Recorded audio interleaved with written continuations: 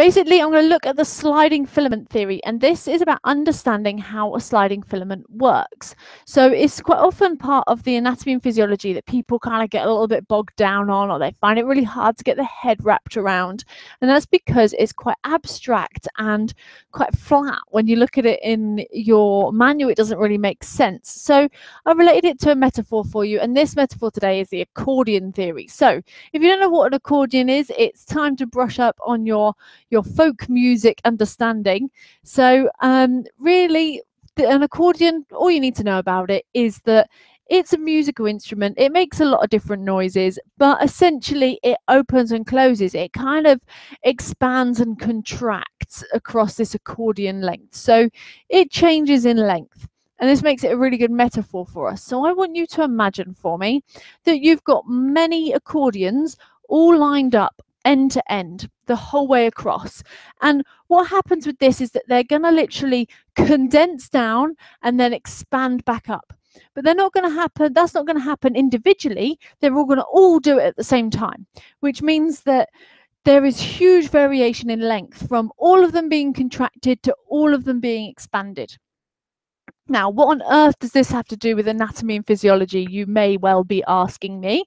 Well, essentially, each accordion is just like a sarcomere. So if you imagine instead that each accordion is a sarcomere that is stacked end on end, back to back.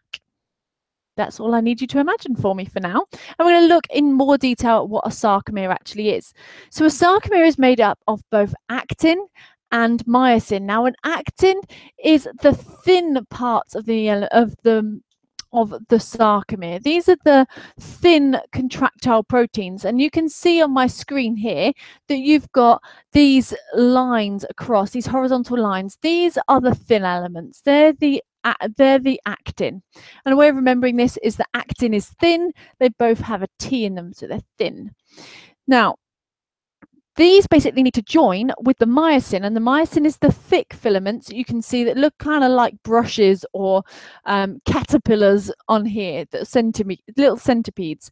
Now, these two contractile proteins join together to allow it to go from an expanded position that you can see here, that's the accordion expanded out, down to this contracted position here that you can see the accordion closed up. So sarcomere is made up of actin and myosin. Myosin are the thick proteins, actin are the thin ones, and it just literally expands and contracts, expands and contracts. Now, what allows that to happen is what happens at the cross bridges. So a cross bridge is highlighted at the very top of this image, and you can see a little yellow dot there as well.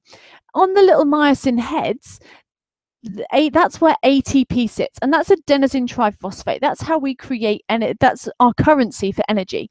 So we need this ATP to sit on the cross bridges between myosin and actin and allow that contraction to happen so that it can move itself further forward and allow that shortening of the sarcomere itself. So as that shortens, the ATP is being used.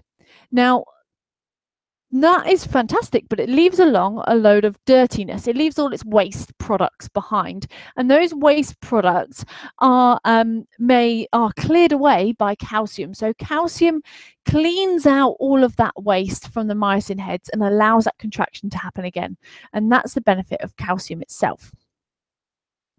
So I just want to explain a little bit more detail about where this sliding filament theory and how an accordion relates to a sarcomere and how that relates to actually a muscle contracting. So the things you need to know is an accordion is one sarcomere. You need to know that sarcomeres are packed with both actin, where actin is the thin one and myosin is the thicker one. I remember this, an O is round, it's thicker than an I, which is thin. So actin and myosin. Now, have a look at this image here. Now, you may well have seen this image before. It's probably made you go a little bit grey, like mine has, or it's made you pull your hair out a little bit because you've seen it in your manual and it still doesn't make sense, no matter how many times you go through it. So I want to relate this to the accordion you've just learned about. Now, the accordion sits here. End on end, each sarcomere is sitting in a muscle fiber. So each muscle fiber is made up of a long lines of accordions. And remember, the accordion is a sarcomere. Now, a muscle fiber is also called a myofibril. Now, this myofibril is then runs the whole length of the muscle. But in order to have real impact and be strong, it needs lots of those for every contraction. So every contraction, we get to choose how many muscle fibers we engage. And that means all those sarcomeres are all contracting end on end. But if we have a bundle of muscle fibers, it's called a fascicle. And if we have a bundle of fascicles, it's then the skeletal muscle. So you can imagine there is a lot of actin and myosin, a lot of sarcomeres going on in every muscle contraction. Now, I want you to imagine this guy's arm here, and imagine this, for example, is happening in his bicep. I know it's showing it down in the forearm, but let's imagine the bicep. Now, from there, imagine now that each of his actin and myosin all contract and the accordions all get shorter all the way along. All of them get shorter. So each sarcomere gets shorter and shorter and shorter. Now, you can imagine the whole length of that and the strength of there being loads and loads of muscle fibers literally contract it. So as that contracts it and makes it all shorter, his two muscles, his two bones, i.e. his humerus and also his radius ulnar, get closer together, which causes a contraction and the joint closing, the elbow joint closing, which is his bicep curl. So essentially what you need to know is that a sarcomere is the actin and myosin, and that's where the contractile proteins are. That's what's allowing the contraction to happen, and they need to happen end on end to have significant difference. So let's have a little quiz on this one. This became one of the many quizzes that we had in the webinar itself. So what is a myofibril divided into across all of its length? Is it myosin, fascicle, actin, or sarcomere? So take a second just to work that one out and then pop your answer in the comments box below and we'll see how you get on. If you got it wrong, it really doesn't matter. It's about learning curve. So if you get it wrong, please don't worry. Please don't go in and change your answer. It's okay. But now that you've had a chance to think about it, the answer is D, sarcomere. So a myofibril, remember, was the muscle fiber, and the sarcomere was the accordions, and a myofibril is made up of lots and lots of accordions back to back, which allows that contraction to happen, allows that shortening of the muscle. So, essentially, throughout all of this webinar, I went through three really good analogies. We also done axis of movement, and we also done Hoji for member origins and insertions. Now, I will do two more small little bite-sized videos like this so that you still get the benefits of being able to use them. But the other part of the webinar was that I introduced the Revision Mastery series, and I will pop a link below so you can find out all about the Revision Mastery series, because we have an offer on and it's available until 1 o'clock on Sunday. So that's 1 o'clock tomorrow, and that's in London time. So if you're anywhere else, that's London time, 1 o'clock tomorrow, which is Sunday, 2nd of April 2017. And it's usually £97, but at the moment you can get it for £37 on our website. Now, up until 1 o'clock, we are reducing it down to 28, which gives you the insider price. That's what the guys on the inside of our Academy portal can achieve it at. So it is at a lower price. Now, that link will be available below this video, so you're able to access it and to make the most of that discount.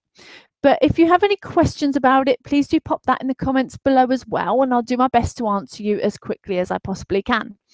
Now, what's involved in this Revision Mastery series?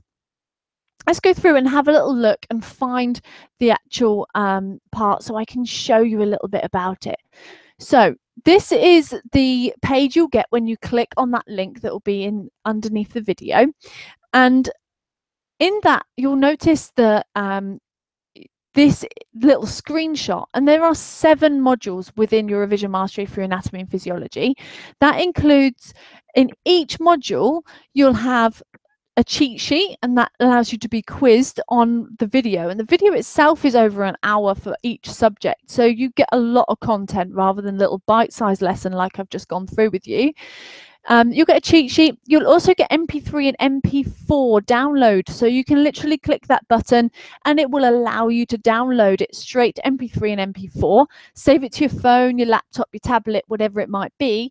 And then you can access it when you're out and about, when you're going to the gym, when you're going for a walk, when you're driving. And it allows you to have the repetition of going over and over those lessons, and that really allows you to learn a lot better.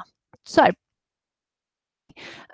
what we do in relation to the structure, but you've got 7 video modules, and these are all modules are covered here. So you've got heart and circulatory, musculoskeletal, muscle locations, posture and core, nervous system, endocrine, and energy systems as well. And there's a lot of bonus videos in there as well.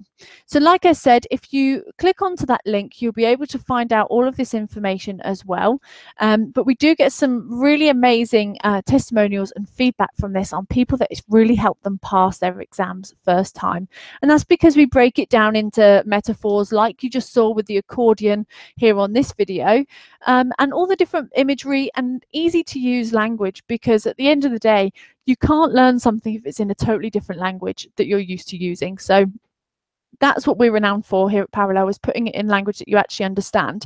Now, if you have any questions about this or about the muscle little bite-sized lesson I just gave you in relation to sliding filament theory, then please do pop your comment below and I will do my best to answer it as soon as I possibly can.